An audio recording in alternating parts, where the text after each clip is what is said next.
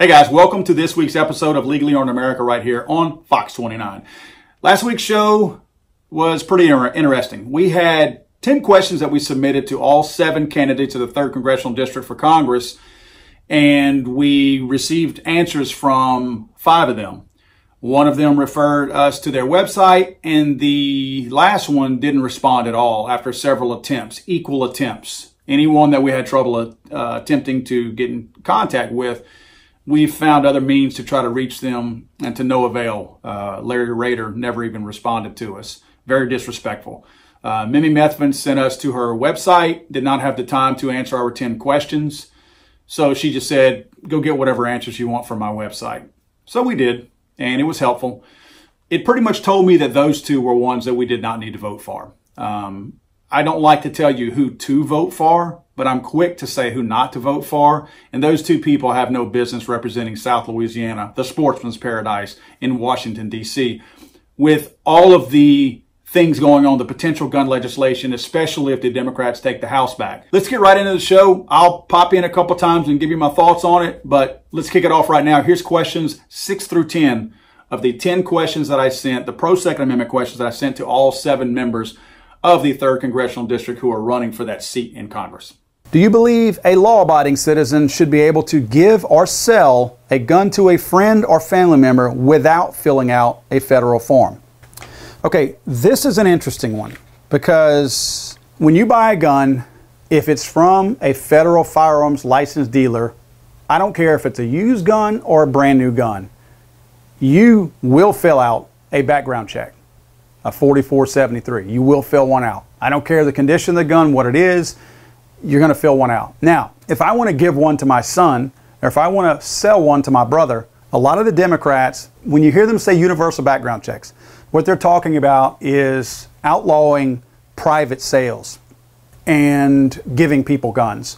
So I would not be able to give my gun to my son as inheritance. He would have to do a background check in order to get the guns from me, which also is an additional cost, which to me kind of disenfranchises the poor communities because now they're going to have to be paying money that they don't have, which is going to in turn make them break the law because they're not going to pay that money. So now they're going to get arrested and go to jail. You see the cycle I'm talking about right here? So that's going to make a lot of felons, because I'm sure it's going to be a felony tied to it, out of people that are just normal law-abiding citizens. If I want to sell something to my brother, now I have to do a background check. So that's what we're talking about here. They say, you know, 95% of people want background checks. That's exactly right. I'm one of them. I support a background check, but those same people know that we have background checks. What you're talking about is outlawing private gun sales. You should word it right if you want to get some true numbers. I'm wording it right. Your numbers do this. Take that number, that misleading question, and instead of saying, hey, Billy, do you support background checks? Billy's going to go, yeah, I sure do. Part of the 95%. Hey, Billy, do you support outlawing giving a gun to your son if you want to? I don't support that. Oh, dang. There go our numbers. That's why they do it. That's where that number's coming from. That's why that number might be that high. I've yet to see what poll it comes from anyway. And again, I know how it's worded. I know how it's worded. It's worded to be misleading. Here you go again. Go to Washington, learn how to word things so you can get the answer you want. Rob Anderson answers question number 6. Yes, but I also think we have a responsibility to ensure that those transfers are done smartly. I don't think closing the gun show loophole, that's in quotes because that's not an actual thing, is the answer. I'd rather see a state-level initiative that enables private sellers to be able to secure a background check from local or state agencies. Okay, so Rob, here you go with your anti-gun stuff. Rob says he believes in your right to be able to do that, but doesn't support you actually doing that, okay? He wants transfers to be done smartly, so that means that giving a gun to my son who might be inheriting it is not done smartly. So that means that selling a gun to my brother is not done smartly, okay? And he said he'd rather see state-level initiative. Okay, fair enough. My question was saying that giving or selling those guns without a federal form, he's saying state or local form. He's basically saying a state and local form instead of federal.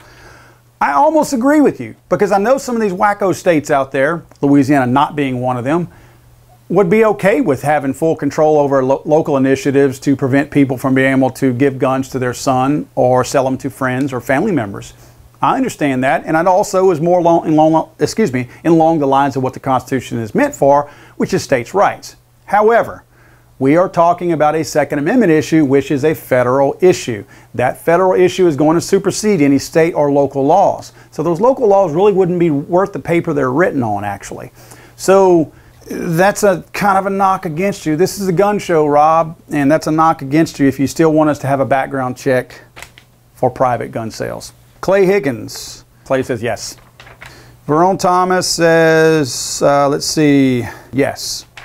Verone supports that. Aaron Andrus says yes. Josh Guillory says yes. I do believe law-abiding citizens should be able to give or sell a gun to another law-abiding citizen without filling out a federal form. Mimi Methvin is not a fan of you giving a gun to a friend or a family member or selling one. Mimi says on her website, I'm going to say a resounding no, she does not want you doing that, because she says that 95%, here's that 95% number, 95% of Americans, including the majority of the NRA's membership, support effective background checks on every person who buys a gun. And she put every in italics. Not just those who purchase from a licensed dealer. Most Americans agree it should not be easier for a teenager to get a weapon than a driver's license. Yet time and again, politicians beholden to the gun lobby vote against the will of the people. Wah, wah, wah, wah, wah. She's reading this straight from the playbook out of Washington, D.C. She doesn't believe this. What idiot really believes that a teenager can get a gun easier than, what? Getting a driver's license? No. You know what? Young people who want to steal a gun to perform a crime are going to steal a gun.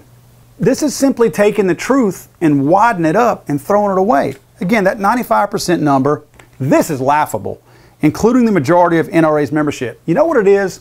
It's some wacko liberal up in Portland, Oregon that's sitting on a street corner that their question simply says, hey, are you a member of the NRA? Yes. Okay, we got an NRA member here. Do you support background checks? Yes. Okay, NRA members now support background checks across the board, including outlawing private gun sales. That's where you guys get your answers at. That's where you get these numbers from. If you don't know that, you don't belong in Washington, D.C. Larry Rader also does not support private gun sales or handing guns down to family members or friends. Next question. Do you believe that passing laws that negatively impact law-abiding Americans will make criminals stop murdering people? Rob Anderson, who is our Democrat, one of our Democrats, says no. Since the dawn of man, humans have found ways to harm others. You are absolutely right, Rob. Clay Higgins? No. Verone Thomas? No. Does not support passing gun laws. Does not think that those gun laws are going to... Let me read the question because I don't want to get it wrong. Verone does not believe that passing gun laws that negatively impact law-abiding Americans will make criminals stop murdering people. Aaron Andrus. Aaron also says no. Josh Guillory says no as well. Mimi does not actually address that directly in her on her website, but we know that she definitely what she's already spelled out on her website would infringe on the rights of honest law-abiding people. She already wants to take your AR-15s from you, so Mimi does support passing restrictive gun laws, and so does Larry for that matter. Larry Rader does as well. Okay, number 8. With over 60% of gun deaths being suicides, do you think guns are the real problem in America? Rob Anderson answers no, but a person in a suicidal state is more likely to follow through on that intent to engage in self-harm when a firearm is present. The only position I have taken that some may consider anti-gun is supporting a 3-day waiting period to purchase new firearms. Research has shown that 3-day waiting periods are enough to significantly reduce the number of suicides.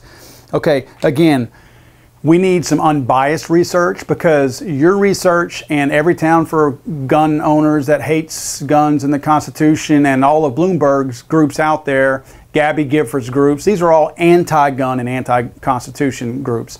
It would be just like me putting forth this same study and giving you the answers that I get from all of my friends. It's not fair, it's biased, and it's one-sided. So your research, you don't have to post the links, because I know it's not an unbiased group that put this out there. Yes, that's very anti-gun.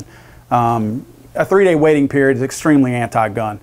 The Constitution does not say that you should give me, that you, a politician, should give me 3 days where I can wait to get a gun to make sure that I cool down for whatever reason, suicide or not. You don't infringe upon millions of people because you're worried about thousands of people. I'm sorry, that's tough, that's hard, that's the truth. You don't infringe the majority, the vast majority of a law-abiding people because you're worried about this really small percentage of that 1% that might do themselves or somebody else harm. That's not the way the Constitution works. That's not the way this country works. Sorry, bud, but that's it. Clay also agrees that guns are not the problem in America. Clay Higgins, one of the Republicans. Verone Thomas says no, that he does not think that's the problem, but says, but still a problem that warrants our attention. I will assume that Verone, when he says, that's his words, but still a problem that warrants our attention, I'm assuming he's talking about suicides. So I will give him credit for that. Yes, suicides obviously need attention.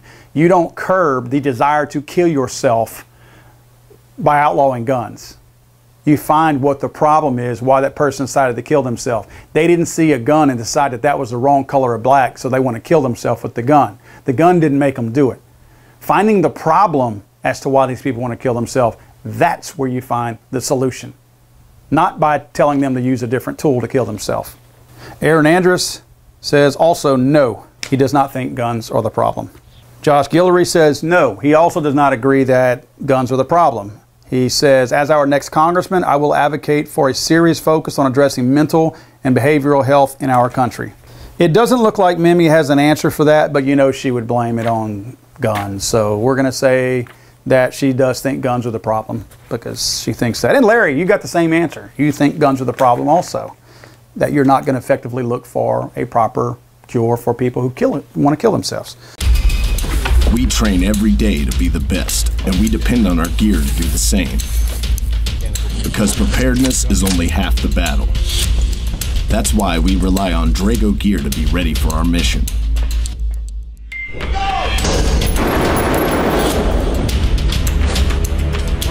Clear. To the right.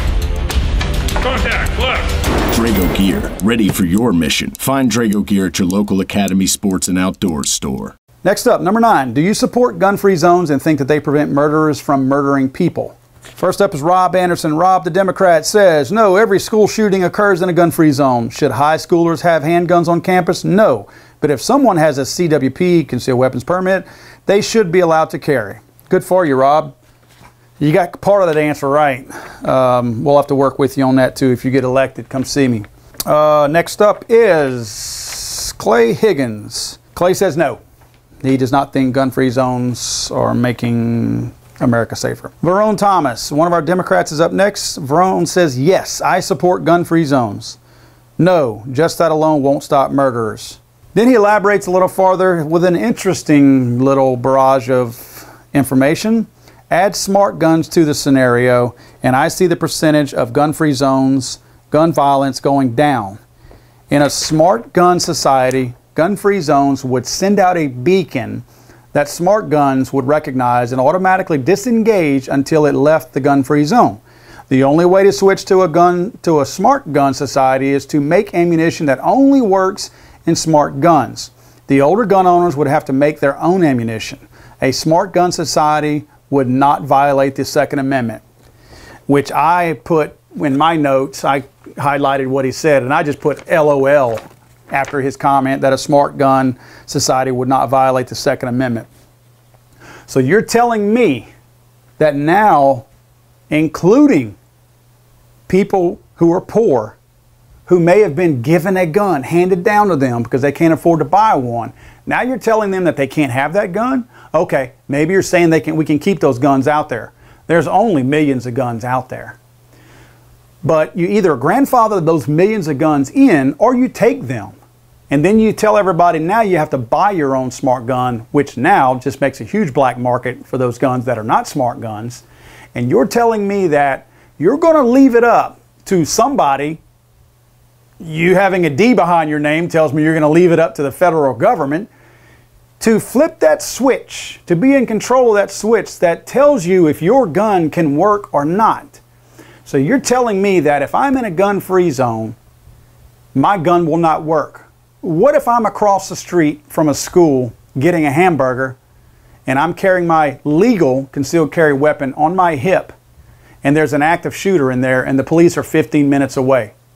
So my gun gets turned off, right? Think about it, Verone. If you go to Washington, you might need, I don't think it's going to help because you've thought this out, but you might need some help understanding how things work, and I'm here to help. Aaron Andrus does not support gun-free zones. A resounding no. Okay, Josh Guillory. I do not want a bunch of kids running around schools with guns. That said, in the event that there is a shooter on campus, I would like someone on campus who is armed and trained with a firearm to protect children in these gun-free zones. Now see, I don't have a yes or no from Josh on that one. He's saying he doesn't want a bunch of kids running around with guns. Who does? Nobody does. No, there's no law-abiding citizen who's ever suggested that. So that's definitely not a suggestion here. And he said, I would like someone on campus who is armed and trained with a firearm to protect children in these gun-free zones. That sounds like he's talking about what they already kind of had, which was the school resource officers. Maybe he's talking about teachers also being armed. I'm not sure. There's actually some legislation out there. Louisiana had some state legislation that was being looked at this past year that would allow concealed carry weapons permit holders to actually go onto campuses with a loaded firearm. That's what I support, because out of all of you guys going to Washington, D.C., I've probably had a more thorough background check through the FBI and the database here in Louisiana, the state police database, than you have. So I'm probably more legitimately legal to have a firearm and to have that kind of security that I carry around with me to protect myself and my family than you are. So I've been vetted already. So I trust me to have a gun on that campus if I need to. If you don't understand the responsibility that a law-abiding gun owner has, then you don't understand the responsibility that a law-abiding gun owner has. You haven't been there yet. When you get there, you'll be educated and you'll understand at that point that we are usually the more responsible people than you guys are. You guys are wanting to go to Washington, D.C. and work. Well, I'm not. I'm staying here. I'm staying out of that cesspool. You guys are electing to go there. You want to go there. All 7 of you. Mimi Methvin. Well, we know her answer. She does not support gun-free zones, or she does support gun-free zones and does not support arming anybody. She probably doesn't want the school resource officers there either with guns because it would hurt somebody's feelings. Larry, same thing. Bam, you got it. Rubber stamp. All right, last one. If elected, will you join with Legally Armed America on our public safety coalition to work towards real efforts to not only identify the real causes of mass killings in America, but to work with parties from all backgrounds and parties, I'm saying and parties also, to identify a solution towards eliminating them? Rob Anderson, one of our Democrats, says, yes, I will support any effort to study violence and reduce the number of violent acts. The only way we can truly affect real meaningful reform is by studying and understanding the underlying causes of gun violence. You're almost right, Rob, because it's not the underlying causes of gun violence, it's the underlying causes of violence. Because, again, when a person decides that they want to go kill 17 people at a school, the gun didn't have anything to do with it. The gun had nothing to do with it. The guns was a means that once your mind was so twisted and warped that you could put yourself into a position to want to kill people, now you started looking for the tool that you need to kill people. You didn't stand there and look at that gun and go, what's it going to be? I'm going to use you to go kill people. No, it's not like that. It doesn't work like that. You decide you want to kill people. You get into that dark place where your mind will allow you to kill people. And then you seek out the tool to do it. That's how it happens. Not rocket science. Clay Higgins says no, that he will not serve on our team to figure out what the real root cause of people killing people is. He says no, respectfully, Congressman Higgins, again, unless Clay is referring to himself in the third person, somebody's writing this for him. No, respectfully, Congressman Higgins has maintained a policy of not joining alliances or caucuses, keeping the interests of we the people first and foremost. Well, that's funny because that's exactly what we're trying to do. See, by us trying to determine what the real cause is, we can provide facts to all of the Democrats and people who don't believe in we the people. If Clay does not want to be a part of that, that's fine, Clay. But for everything that we've heard you talk about, it seems like that would be a caucus that you want to be a part of. And you also mentioned that you were one of the co-sponsors of the Hearing Protection Act. Clearly you belong to some groups out there in Washington, D.C. So is it because we're back here at home that we're not good enough to actually meet with you? I'm not sure what that means. I don't know how I'm supposed to take that, but the fact that you're telling me that you don't want to help me figure out how to save people's lives because you don't belong to any groups sounds kind of hollow to me, Clay. You might need to talk to me. If you win, call me. Verone Thomas says he will serve on our little panel and to try to help us find that. Thank you, Verone. I appreciate that. And Aaron Andrus says yes. Again, Aaron Andrus is our libertarian, that he would work with us. Josh Guillory, one of our Republicans, says yes. Thank you for all that you do. We will be calling you up, Josh, and include you in our panel if you win. Mimi, she's not going to serve on our panel. She wouldn't serve on our panel. I know she wouldn't. That could have been the only question she could have answered, but she didn't have the time to answer my 10 questions, so she decided to send me to her website. We know Larry doesn't want to be on our panel. Larry Rader, one of the Democrats also. Guys, that is my compilation of questions and answers from the 7 candidates who are running for the 3rd Congressional District of Louisiana. I think this is very important. This is a pivotal election here. We have got to maintain the Second Amendment, what it truly stands for, and not allow these people in Washington, D.C., Republican or Democrat, to distort what it truly stands for and interpret it their own way. After all these years that it's been interpreted the proper way, now they want to rewrite it or strip it. Some of these people just are un-American because they do not understand that the Constitution is the basis by which all of our laws are made in this fine country. We cannot allow that. I want you to take these answers from these people, Rob Anderson, Clay Higgins, Verone Thomas, Aaron Andrus, Josh Guillory, and Mimi Methvin, and Larry Rader. I want you to take the questions, because I'm not going to try to mislead you guys. When I'm speaking on behalf of Mimi Methvin and Larry Rader, I'm doing so as truthfully as I can. I don't think you should vote for them. I don't think you should, because their answers, Mimi's website tells you don't want to vote for her, and Larry's being too scared to answer these questions tells me that he doesn't want to give an answer that's going to cost him a vote in Sportsman's Paradise, where we all love guns, most of the people down here. So I'm not going to tell you who you need to vote for, but I can tell you, based on these answers, you need to figure out who you don't want to vote for. Because some of these people do not belong in Washington, D.C. trying to represent us. And now's not the time to play games. Pick a candidate. You know what? If some of these candidates' answers didn't satisfy you, but you're still on the fence about them, call them. Reach out to their campaigns. If they don't have the time to talk to you, don't vote for them. Do not vote for them, because I can promise you, if they don't have the time to talk to you now, if they get elected, they will not talk to you. So reach out to their campaign. If you get a form letter, throw it away. Call them back. Tell them, I want to talk to the person in charge of this campaign, and you put me in touch with the candidate. I want to speak to the candidate. Call and talk to these people. That's your right to do that. Ask them the hard questions. Don't just rely on these 10 questions and 10 answers that they provided. Call them, ask your own questions, dig down, get deeper, get the information you need to properly do this. Now, this is just in the state of Louisiana, and this is only in Southwest Louisiana or South Louisiana. And that's not including the rest of the state. The rest of our friends out there in Louisiana do the same thing. If you'd like to, send me all of your people. Send me all the emails of the people in your area. That goes for the rest of the country. If you want these same 10 questions, I will be happy to post them on our legallyarmedamerica.com website, and you take them and you send them and you tell them, I want 10 answers. All right, guys, that's the 10 questions. That's the 10 answers. As always, I try not to tell you who to vote for, because I feel like I need to give you enough information where you can make your own mind up. I know who not to vote for. Larry Rader. Larry Rader does not care. I don't think Larry Rader's taking this election serious anyway. So, I mean, I'm not going to spend much time on him. He didn't spend any on us. Mimi Methvin, I think she's the wrong person. She's probably a nice lady. I'm sure she is. She's definitely detached from where we are. I don't know if she's spent too much time outside of this area, because she hasn't been in the 3rd district for forever. So maybe she's just detached from how we live our lives and how strong we are and how committed we are to the Second Amendment. That's possible. I'm giving her the benefit of the doubt. Nevertheless, she's the wrong person to send to Washington, D.C.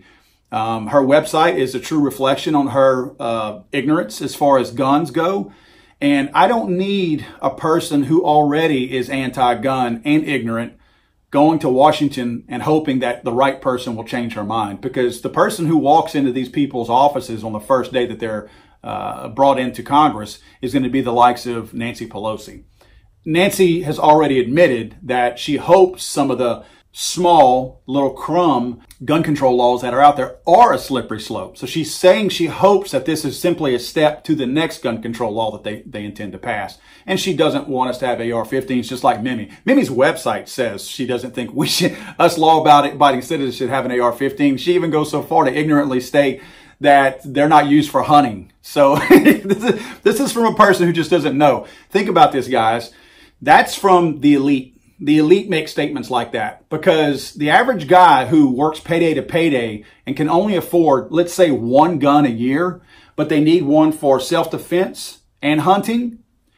AR-15s are used all over the country all the time for self-defense and hunting. There's 8 million of them out there. Is somebody like Mimi and Nancy Pelosi going to look me in the eye and say that 8 million guns out there were bought to murder people? How ignorant is that? Do you really honestly believe that? Do you honestly believe that? That is just a stupid comment to say. These are people who don't know. If you don't hunt with your AR-15, does not mean that a bunch of other people don't hunt with it. There's people that have Corvettes that drive their kids to school. That's not usually the main reason why people buy Corvettes, to drive their kids to school, but some do it. I'd like to thank Rob Anderson, Clay Higgins, Aaron Andrus, Josh Guillory, and Verone Thomas for taking time out of their busy campaign schedules to answer and address the questions that I sent. Mimi Methvin, I would like to thank you for sending your email back to me telling me to basically go look somewhere else and get my answers off my website. I don't have time for your 10 questions. At least you responded. Larry Rader, I hope you lose because you're a very inconsiderate person and you do not represent me in any kind of way. Show a little respect. You know, that's all you got to do. I gave you the common courtesy to include you in this whole thing and to follow up and try to get you to be a participant so that you could at least act like you were pro-gun, and you just gave me all the information I needed to tell everybody that you're anti-gun. So don't vote for Larry. Guys, I appreciate this. You know, Barack Obama once said elections have consequences and boasted about that. They really do. The party in power and whoever is in power makes things happen or they don't make things happen.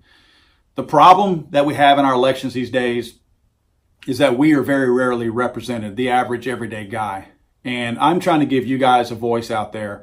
This little exercise I did with these 10 questions was not for me. Yes, I wanted these answers, but I could have very easily just sent this emailed question list to each candidate and got their answers.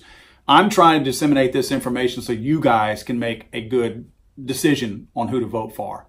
You know who I'm telling you not to vote for. I'm not saying who to vote for because I have not honestly made up my mind either. But I wish you all the best of luck. November 6th is election day. Please go out and vote, guys. Please. Because no matter what side you stand on, and I'm saying this from trying to be in the middle, whether you are a Democrat or a Republican or somewhere else in between, it doesn't matter what party you stand for. You have to look at what's right for us, the people.